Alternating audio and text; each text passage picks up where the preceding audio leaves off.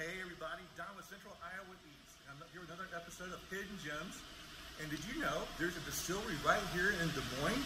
Didn't know it till I drove by and I was like, wow, check it out. I'm here today with Scott Busch. How you doing, Scott? Good, thank you. With the distillery Foundry Company.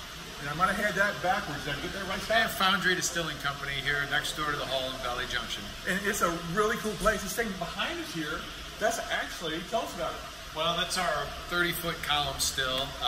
Actually was built right here in Iowa. We think it's the tallest still in the craft spirits industry. I wasn't quite sure what that was, but all right, so you guys do the craft spirits. You're not the beer guys, you're the still guys. So you make a bourbon here? Yes, sir. So we have three core Foundry whiskeys. We have a bourbon, a 5-grain, and a single malt. We have a really unique corn whiskey that's being launched in November. That actually was aged for 10 years and used Templeton rye barrels. And then we make vodka, gin, rum, and right now we're running some whiskey through that big still right behind us. Wow, aged 10 years, so you've been playing this for a while. Yeah, well so I'm the founder of Templeton Rye Whiskey, and we set out to make that corn whiskey product back in 2009. So it's been aged in used Templeton barrels for 10 years. Wow. Now, one thing I found very unique, I thought was cool, I can come in and brand my own bourbon or whatever. You have a branding club. Yes, big thing we're doing is we call our private barrel club. So individuals or groups can come in and literally make their own whiskey, soup to nuts. And we have a fermentation engineer and a chemist on our staff. So it's very educational, very interesting. Plus, it's a great team building thing. You learn a lot, and you end up with a little over 200 bottles of your own signature whiskey. That'll last for Christmas. Yeah, that's for sure. Well, another cool thing is you guys have a lounge here. So you guys are open, what, Thursday through Saturday? Or? Yep, Thursday, Friday, Saturday night, 4 to 10. So it's real cool. We do drinks made with our vodka, our rum, our whiskey, and then we also have beer and wine for sale. And you have food from next door? Yes, sir. Yeah, the hall is next door, the beer hall, which is a really cool big beer bar. Ours is a lot more kind of intimate lounge/tasting room. It is. It's a great lounge. So there's two floors. There's upstairs and the downstairs. So when you walk in the doors, it's a nice sized lounge with a bar, great comfortable seating.